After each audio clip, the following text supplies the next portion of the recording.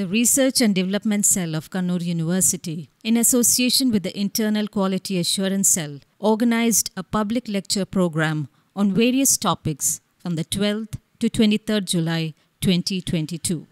The second lecture was on the topic, How Will We Understand Our Constitution?, which was led by Dr. G. Mohan Gopal, former Vice Chancellor, National Law School of India, Bangalore, and former Director, National Judicial Academy, India, Bhopal. I would like to begin by wishing everyone a very good morning and paying my respects to Dr. Sabu A., Pro Vice Chancellor and Director IQAC, to Professor Anil Ramachandran, Director Research and Development Cell, Professor Sheena Shukur, Professor of Law, Sri Pramod Kumar KV, and Dr. Chandra Mohan, members of the syndicate who are honoring us with their presence. I would like to also extend my greetings to all the faculty members and students assembled here today, and thank all of you, the Pro Vice Chancellor and Professor Sheena Shukur and Professor Anil Ramachandran and other faculty members for giving me this opportunity to spend some time thinking along with you about our Constitution. And I'd like to thank all the students who have assembled here to join this process of thinking together. And I would invite you to these few minutes of, let's call it a meditation on the Constitution. Normally when we talk about the Constitution, especially because I am in the field of law, and to those who are in the field of law, the Constitution is what mathematics is to an engineer.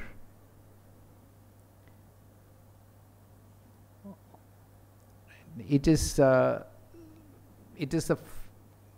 foundation from which we draw all our understanding of our own discipline. So it's very fundamental. So it's very important for us. But people normally tell me, what is this Constitution, sir? Look, it is absolutely no consequence. Look at, we sometimes trivialize it and say, look at people throwing garbage on the roads. What is this Constitution? It is absolutely no consequence. And then we can go further up and say, look at how many crimes are being committed, look at how much of corruption there is, how much of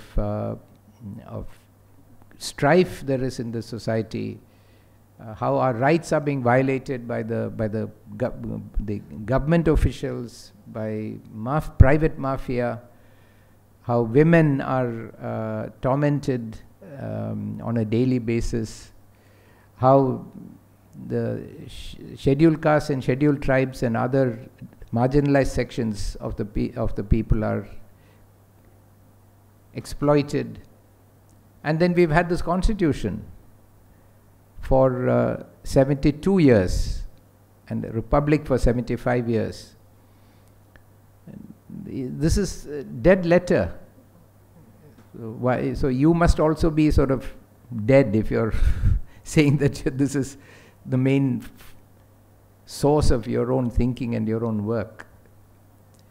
And then I must, although I don't know him at all, also begin by expressing my gratitude to Mr. Saji Cherian, former minister, for making certain comments that have suddenly made this topic much more important. But well after it was decided, I suggested it and it was accepted by the university. And perhaps both I and some people in the university may have thought it's a very boring topic. But some comments, this gentleman who I've never met and I don't know at all, some comments that he has made has suddenly triggered a very strong reaction about this Constitution. And what he said, such that he has had to resign his ministerial position, and there's a strong demand that he should resign from his membership of the Legislative Assembly because he has taken an oath. He has sworn to have faith in the Constitution, not just to obey it, but to have faith in the Constitution. And if you have sworn to have faith in a document that you have this view on, then it sort of raises some questions.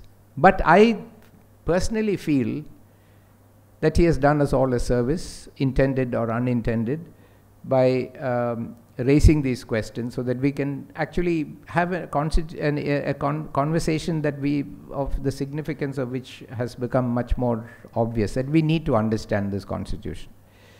And as I said, Mr. Cherian's freedom to not understand the Constitution and express views that he holds with or without an understanding of the Constitution is guaranteed by the Constitution. He is protected by the Constitution. So this question has become relevant, and when people, he was not alone in decrying the Constitution. He may have done it openly, he may have done it honestly in a transparent way, but many people say this about the Constitution. He was holding a particular position which made his statement much more significant and perhaps much more inappropriate than if he had expressed it as a private person, which is very common in the country. So we get this reaction that it is a useless document. Some others say, yes, it is a document which has some very good things, but people have no awareness about it. There is no awareness, they don't understand what it is, although the preamble has been put on notebooks and textbooks, and from primary school, there has been a lot of communication about the Constitution. We find that even people who are occupying very high positions don't seem to have a deeper understanding of this document. And so there is need for constitutional literacy, constitutional education, and I agree with that. However, there is a dilemma in accepting that, because the strongest group that defends this Constitution in the most sincere manner and understand the Constitution so deeply, not only the Constitution but also the Constituent Assembly debates,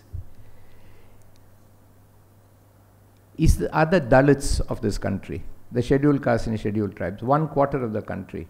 They're deeply committed to the Constitution. They understand it deeply.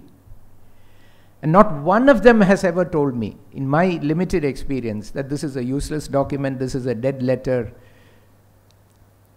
we need more literacy. They see this document as a beacon of hope, as the only source of strength in an otherwise dismal landscape. So it's strange to say that the most marginalized, the least educated, are the most aware of this document. I've learnt a lot from them about this Constitution. Frankly, I've learnt very little from my own community of law teachers. I've learned from them about this Constitution. And that's what I'm going to share with you actually today. But the most educated people in the country are completely clueless about the Constitution, disinterested about the Constitution. That tells us something about this Constitution, who it is for and who it is against.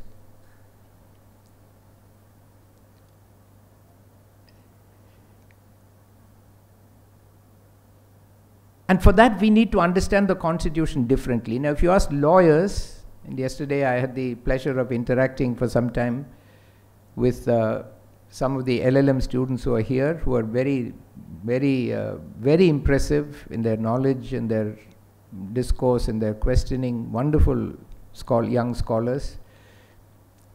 I asked them, what is the Constitution? And as very highly educated lawyers would reply, they said it's a supreme law. They use the Latin word, suprema lex, the supreme law. Lex is law, suprema lex, supreme law. The Constitution is a supreme law. And they're right, it is a supreme law. But when we understand the Constitution as supreme law, there are two words to it. One is supreme and the other is lex. When we say supreme, we are looking at it hierarchically. But we are saying it's law. It's just that it has a rank higher than other laws, which are statutes or subordinate legislation. So it's just a hierarchical explanation of what is just law, with very different, with a different procedure for altering it. A higher standard of majority to alter the law. But it is ideologically neutral, that understanding of law, of a constitution, that it's a supreme law. And there are many countries in the world which are dictatorships, military dictatorships, monarchies, that have constitutions. And most military dictators, they take over power and then they announce a new constitution. In some countries, constitutions are changed so often that they'll ask you which edition of the constitution. If you go to a bookshop and say, give me a copy of the constitution, do you want the 2020 or 19 or 18, which edition do you want? So just saying it's a piece of law somehow doesn't communicate to us. And then it becomes actually a technical issue for lawyers to understand and judges to understand and interpret. So it's not that. It's much more than that, especially for us. And then when we look at the second word, lex, we say, what is law? What is law? Again, we get a conventional definition that law is, as John Austin said, the command of the sovereign. That's also neutral, because whoever is sovereign gives you a command, then that is law. And that definition was more relevant and apposite when the sovereign was the king, was a monarch, or was an oligarchy. Oligarchy is a country governed by a few people. Oligos means few people. As a chemistry professor reminded me, oligosaccharide means a few molecules together rather than a disaccharide or a monosaccharide. So oligarchy is ruled by a few people, and monarchy is by one person. So the command of these people have the same state, so if a country becomes a dictatorship, you're told that law applies to you, regardless of whether we are a dictatorship, we're a democracy.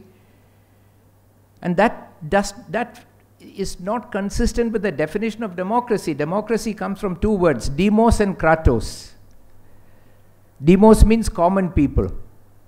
Kratos means power. So democracy is not just voting every 5 years. It means that kratos, power, is held by demos, common people. Power is held by them. Not even delegated through a social contract to an oligarchy, but held by them, exercised by them. So how can we say law is a command of the sovereign when the demos is a sovereign, and in a democracy the command of the demos, the people, must be law? And if the people are holding sovereignty, the very concept of law undergoes a big change. So we can then say that actually we must understand the concept of law in a different way in a democracy than we do in authoritarian polities. We cannot, from a legal point of view, understand it the same way. Where the power is located is different. So Suprema has a problem, Lex has a problem. So we can't just understand it, especially in our Indian context, as simply a supreme law. So then what is the Constitution?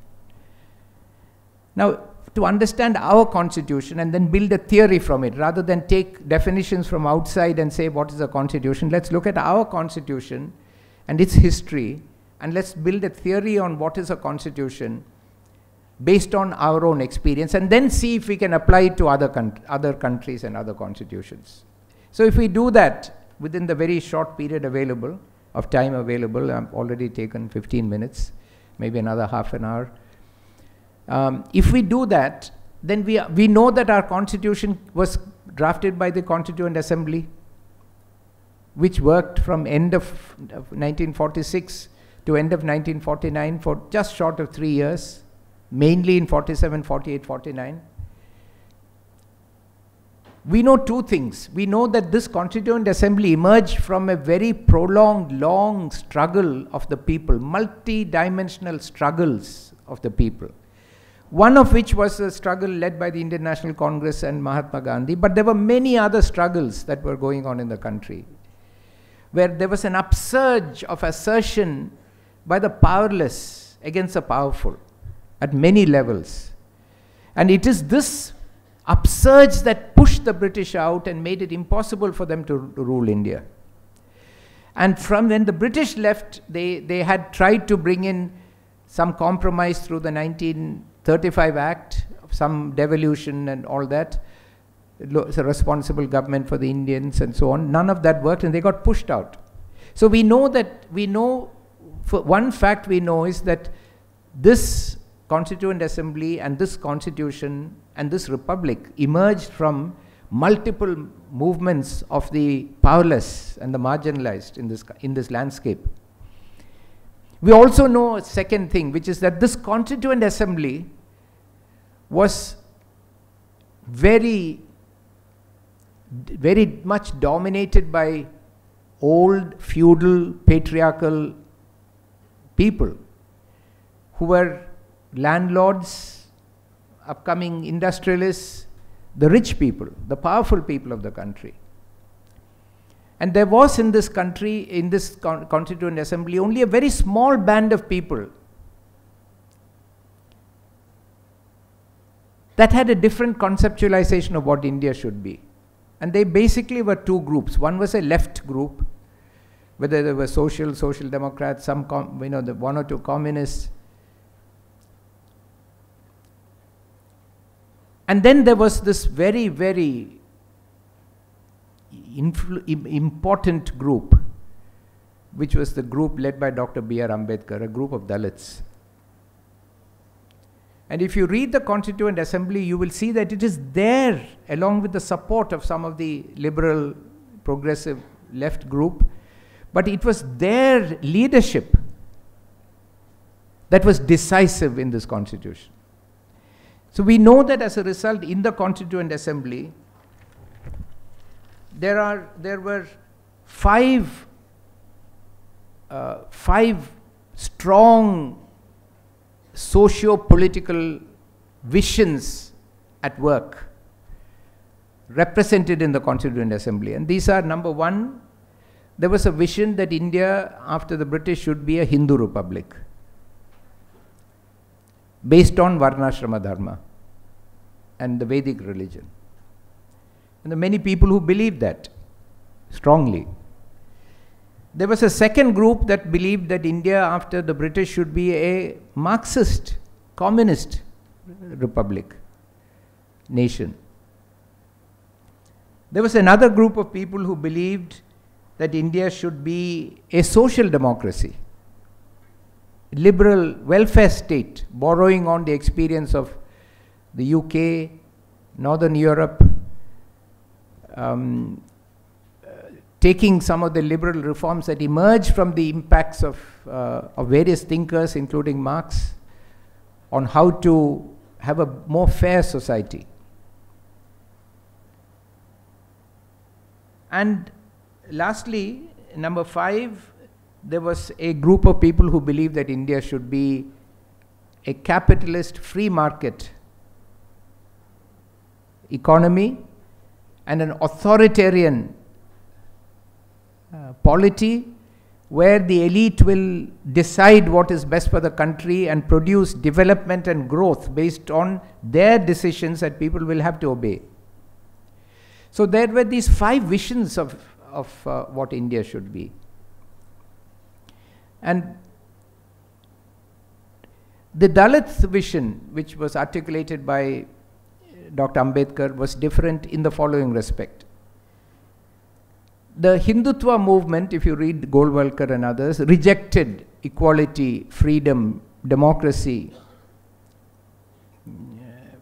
and believed in harmony, but harmony based on Varna Vyavastha, not harmony based on freedom and equality.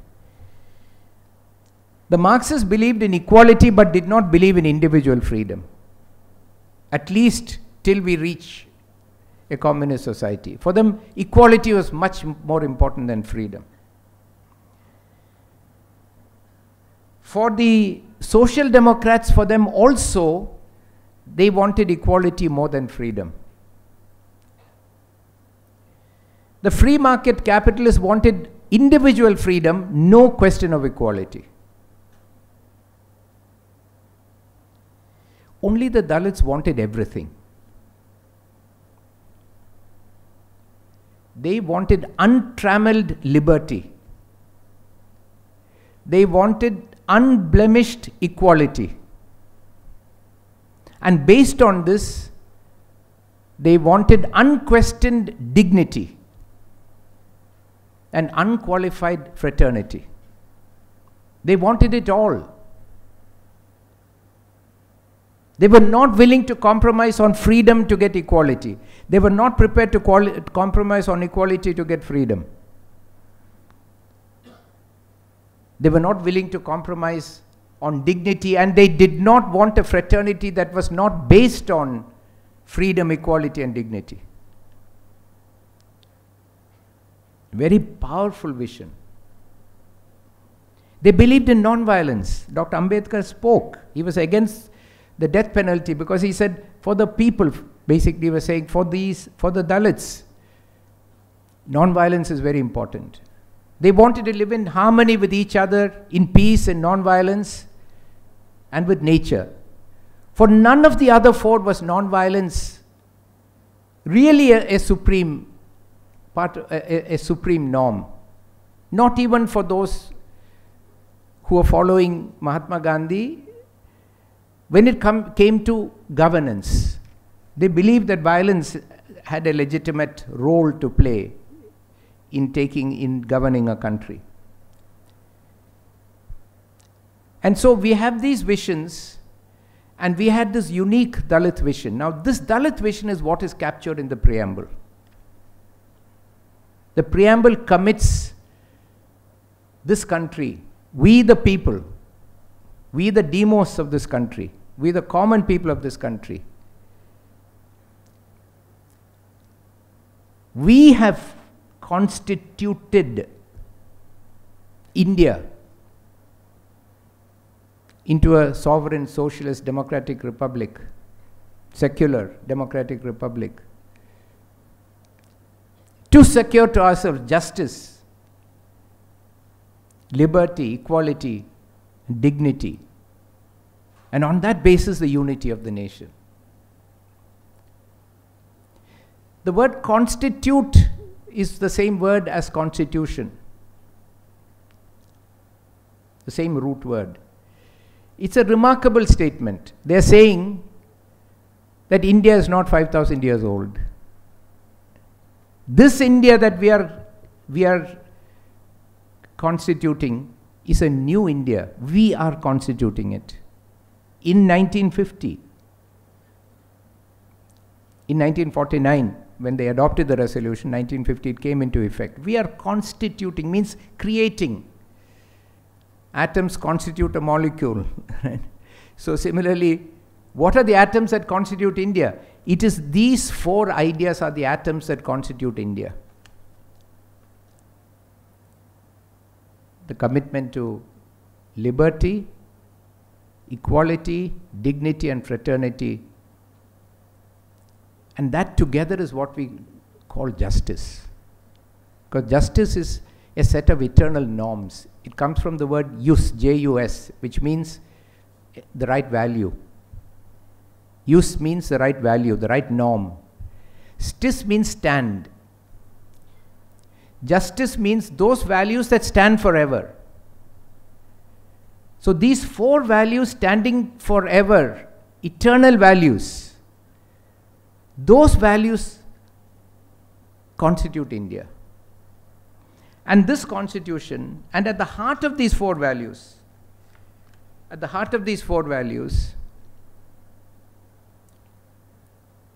is the idea of compassion.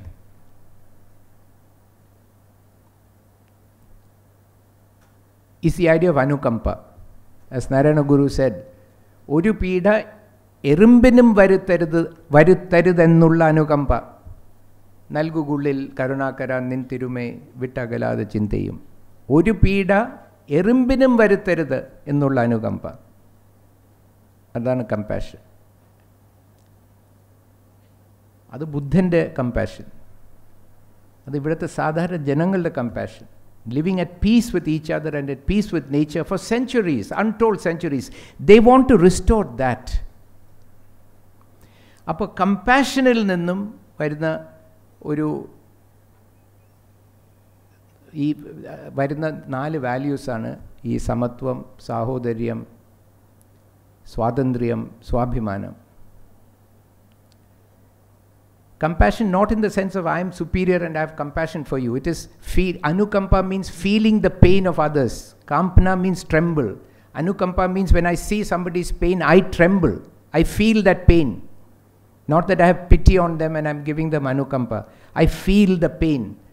Those of us who are parents know that when our child is physically or emotionally hurt, we can feel that pain. We are physically affected. That is anukampa. But in this constitution, I have to get this book.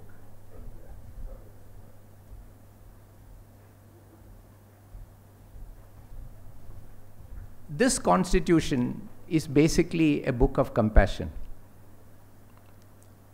To build a society where every person has a claim to equality, dignity, fraternity, and liberty. And the purpose of this constitution is to identify at the highest level the norms that constitute a group. In this case, it's India, but it can be a small club, it can be an association, it can be any group that human beings form. At the end, there is a common agreement on what is the aspiration that brings us together. What is the aspiration that brings us together? The constitution is a codification of the aspiration that brings the people together. And that aspiration is to build a society based on equality, dignity, liberty, and freedom. And that is the core of the constitution. So if Mr. Sajicharyan criticizes the constitution, my suggestion to him would be to consider which of these 4 values he is against. Because that is the constitution.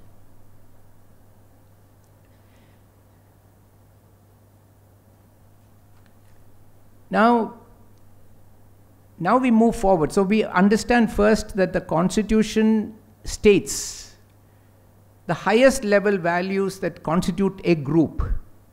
This group in this case is a republic, a nation. And that is these 4 values which are in the preamble. Now we say, okay, where do we go next? Now that is a very big achievement. The advantage of many European countries is that because they have a similar philosophical history, or China, there is much greater consensus on what the core values are. The core values are that we must pursue. But here we don't have that luxury. We are a much bigger population and we have much greater diversity. So for this constituent assembly, diverse, regressive, largely regressive, small group of progressive people, members, regressive members, an assembly with a large group of regressive thinking members.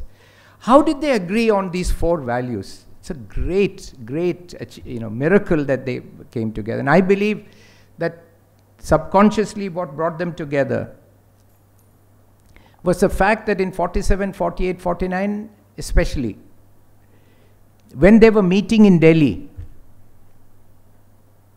the fire of the partition was raging around them. They could feel the heat in their chamber. Trains full of dead bodies were coming in and going out of Delhi on a daily basis when they were meeting in the Constituent Assembly. They saw a sight that no previous generation in India has ever seen. That is, Indians slaughtering each other mercilessly in their thousands, tens of thousands. And they all agreed that this should never happen again.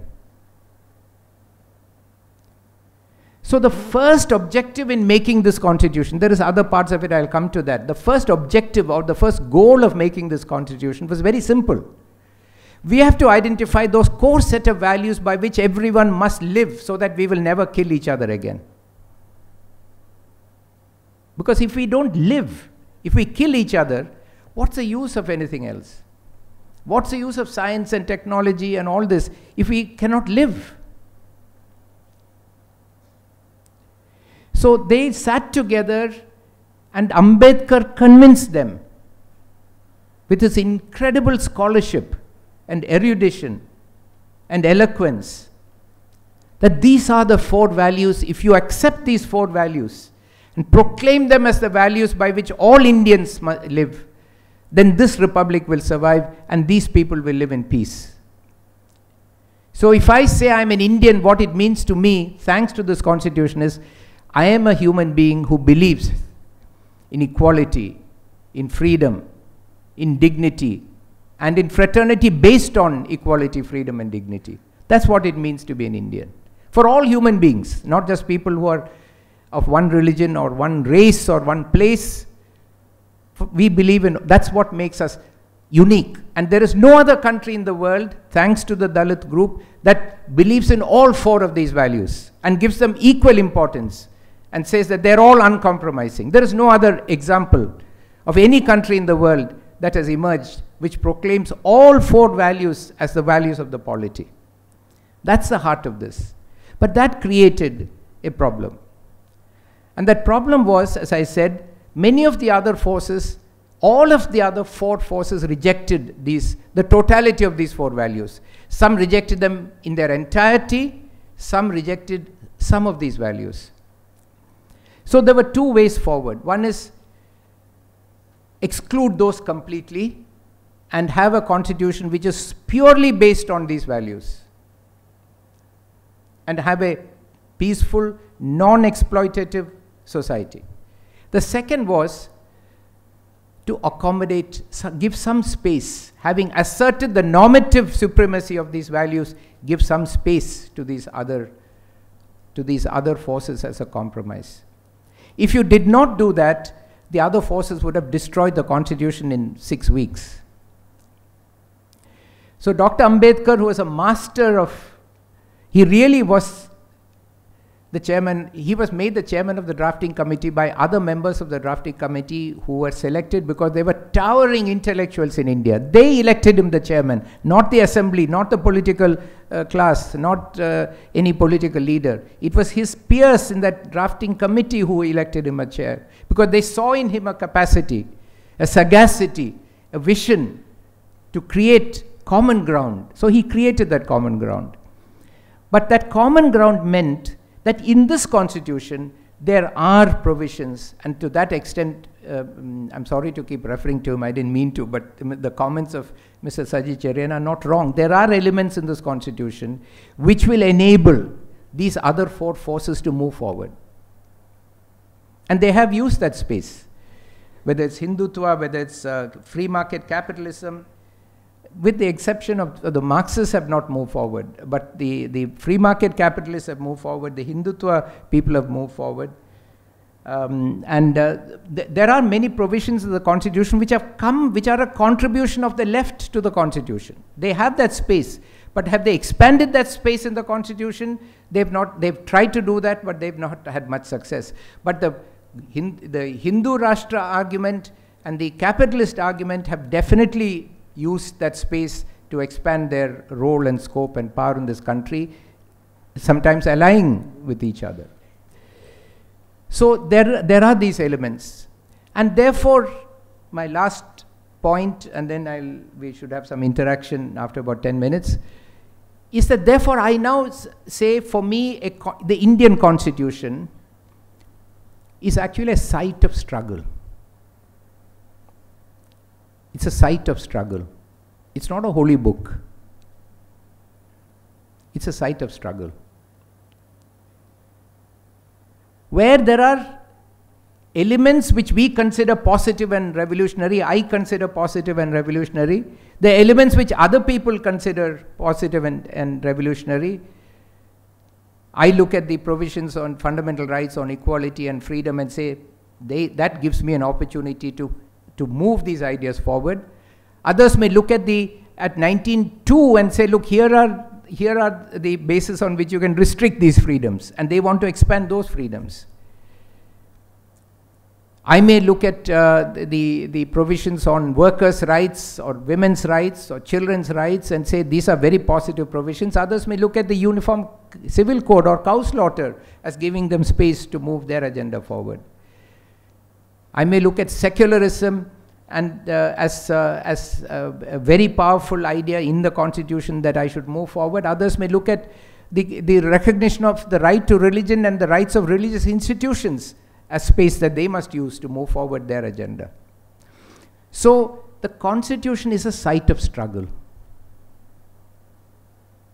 It began the struggle. It provided a framework for that struggle.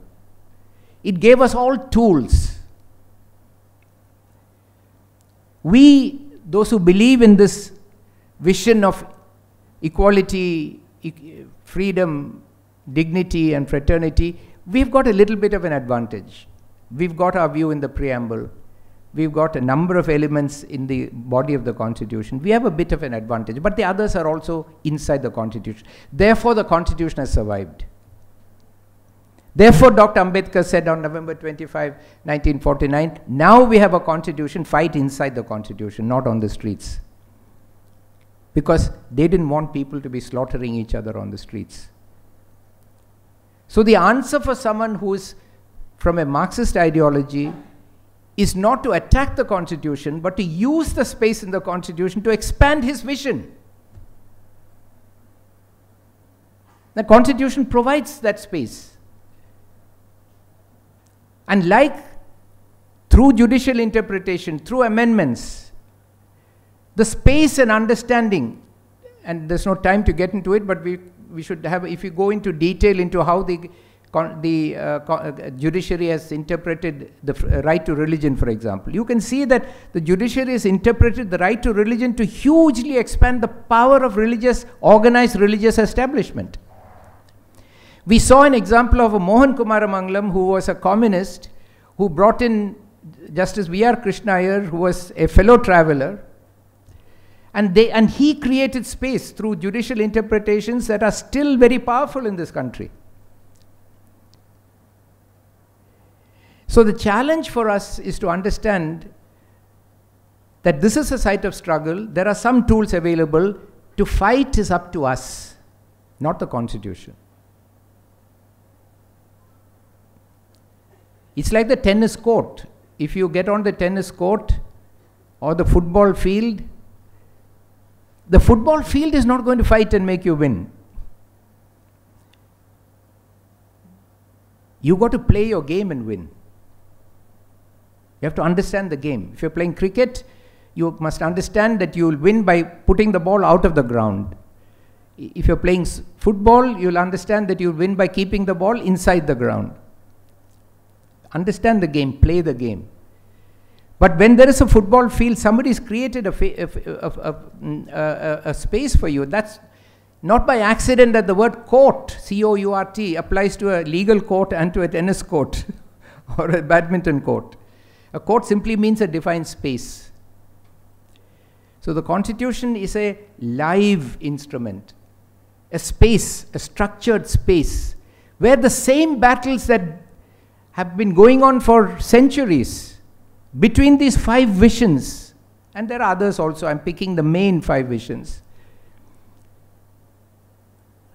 should continue.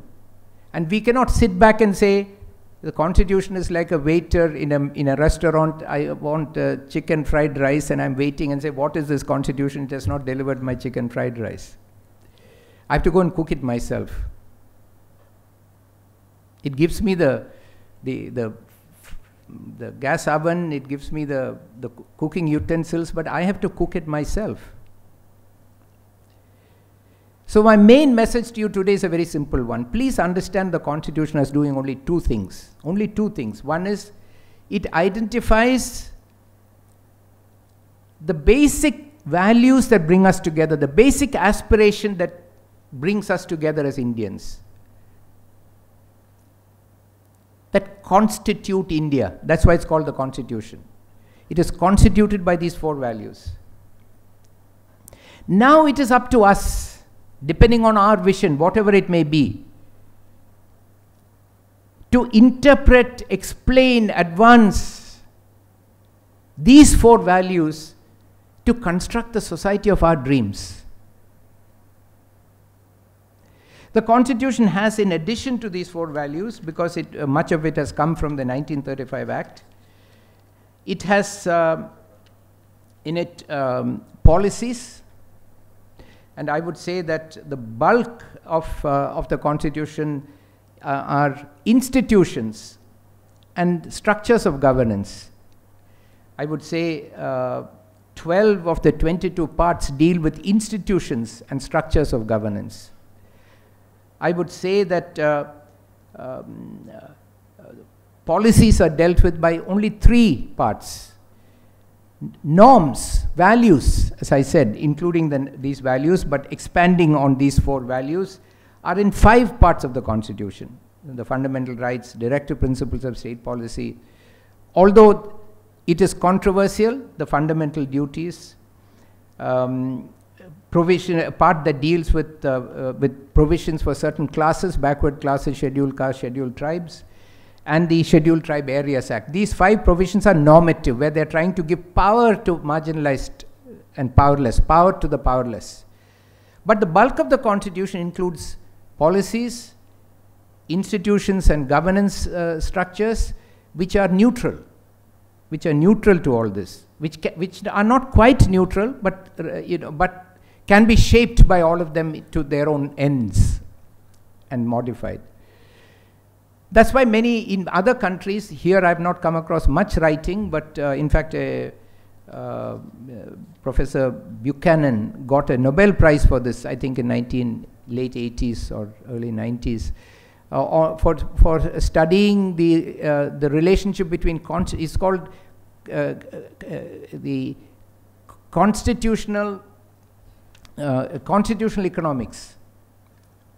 So the idea is to look at their perspective, their right-wing group, their basic interest is to say constitutions are organizational structures that set out a structure in which human activity takes place. And the way to measure that structure, they would argue, should be in terms of economic efficiency and not in terms of its capacity to advance norms.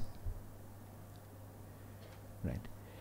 And so there are economists, there are political scientists who are trying to shape the very idea of a constitution in a non-normative direction, globally. But I think if we can develop from our country and our experience an idea of a constitution as a site of struggle, neither a set of norms, nor merely an economic framework, nor merely a political framework, but a site of struggle between social, economic and political forces, then I think we will be able to inform and instruct better global discussions on constitution and understand that this is a live site of struggle, and we must struggle and for having that struggle, we must have our own vision of what that society should be. And all those visions, the Constitution does not take sides on those visions. The Constitution simply sets a platform for the struggle to continue on the basis of equality, dignity, liberty, and fraternity. Those are inviolable, and that already weakens two of the five, or even three of the five visions are weakened by just that normative choice that these four norms should control. But if we understand the Constitution this way, then the last part I want to say, it's 11:30, it's 45 minutes. The last point I want to say is that each of us sitting here, see, we must take responsibility to develop our own vision, our own drishti, our own sankalpa, to take the Buddhist Ashtanga Marga, about what kind of society we want to have and what kind of society we should live in. And we should maintain our freedom to develop that vision, do so with fraternity and respecting dignity, but on the basis of our equal right to have that vision of our own. Professor Tushnet of Harvard Law School, constitutional law professor, he basically made a very interesting statement which is relevant to what he says. He says, fundamental rights are not protected by the Constitution, they are protected by politics. His main work is to make us understand that the Constitution is a place where political struggles are taking place. It is not apolitical. It is not non-political. It is simply the space where political struggles take place, and the role of the Constitution expands when forums for democratic political struggles shrink or are weak. So when there is a robust space for democratic politics, then these struggles will and should take place in those spaces, not in the courts of law and in the Constitution. But when those places shrink, those struggles and those conflicts are pushed into the judicial space, where there are unelected people, selected in a very selective manner, who will decide these political issues. And one way to subvert democracy is to weaken the constitutional political spaces so that political decisions will not be taken democratically but will be pushed into the courts, and the courts will take these decisions. And so we have a bloated role for our courts, which they are not able to cope with. Why? Because they are dealing with political issues, and our space for political discourse and dialogue has been shrunk. Democratic discourse has been severely shrunk, probably does not really significantly exist anymore outside Kerala in any meaningful way. So we must resolve to fight our political battles in the political space, using constitutional instruments where necessary. But we should not shift all our political struggles into the constitutional space and hand it over to judges to decide political issues, because you know how they will decide that. So our responsibility is to recognize that there are major political battles that have only begun in 1950 between these five visions, that we are only in the process of constituting India. So I always say, please read Constitution as present continuous tense. The Constitution of India, the story of the Constitution of India, the story of how India is being constituted. Not as a book, but a document that gives us some ideas, a structure to decide about how this unique republic, the first republic in this landscape, democratic republic, is actually being constituted. The Constitution of India. It's a story, it's like a movie, a documentary, the Constitution of India. But it's ongoing, and it has just begun, and it is political. And political fights must be fought in political democratic space, not in courts. So yes, this Constitution gives us 4 political values, not values for the judges and the courts, but to guide our political discourse. And those values must be expanded in a progressive manner by us, in a regressive manner by others who want to do so, but that battle must take place in democratic politics, and we must recognize that that law is centrally about politics.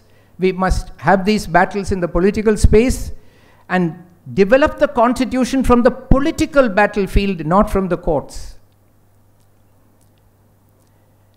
And so if we understand that, we understand that if you ignore the bulk of the constitution, which is technical on policies, institutions, governance structures, focus on its preamble, fundamental rights, these 5 parts which tell us what the norms are that bring this country together, and strengthen the democratic foundations of those norms and build and expand them, then I think we would make progress on constituting India.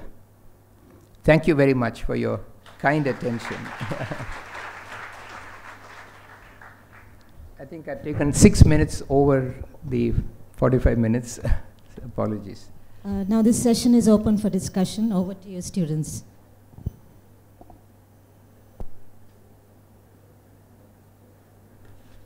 So let us begin our participation in political discourse right here, so that we will start contributing towards the building up of that is our way that in which we will contribute to the Constitution of India, by engaging in mindful, meaningful political discourse in political space, and where necessary, taking that space to the courts, where necessary. But the political decisions must be made in democratic political space. So let's begin our work on constituting India right now.